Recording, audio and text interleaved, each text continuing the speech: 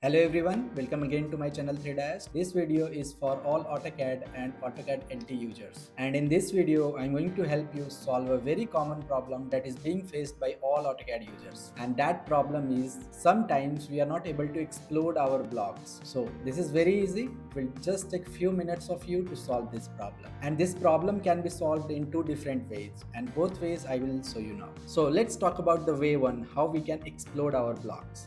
So let's say this is a block, right?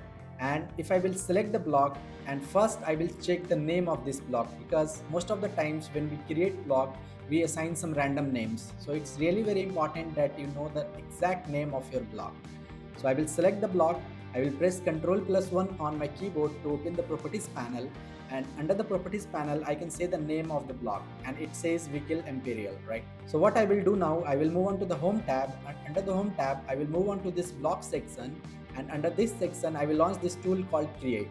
So I will click on the tool, and here you can see a new window will pop up, and under this window, if I will just expand this small drop down under the name, I am able to see all the available blocks inside my drawing. So this is the block right now that we want to explode. So we'll select that block, and here you can see the moment I selected this block, you can see all the properties assigned to it. So right now for this block, it says allow exploding.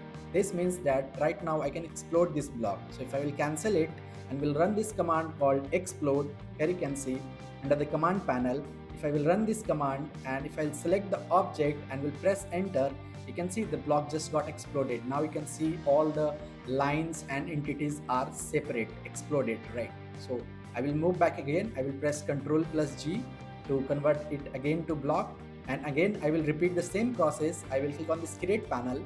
I will select that my block that is inside our drawing, and this time I will turn off this option that says allow exploding. And now if I'll press OK, I had to redefine this block, and I will click on this close block editor to accept the save changes.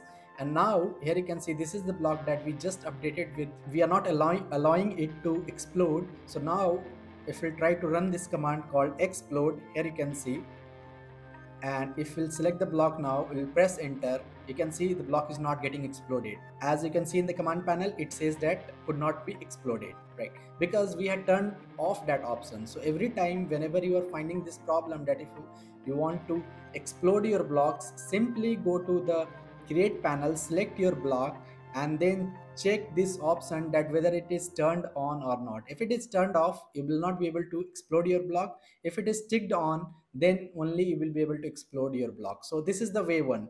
The other way is simply double click on your block to go into the block editor workspace, press OK, and here you can see right now we are inside this block editor workspace.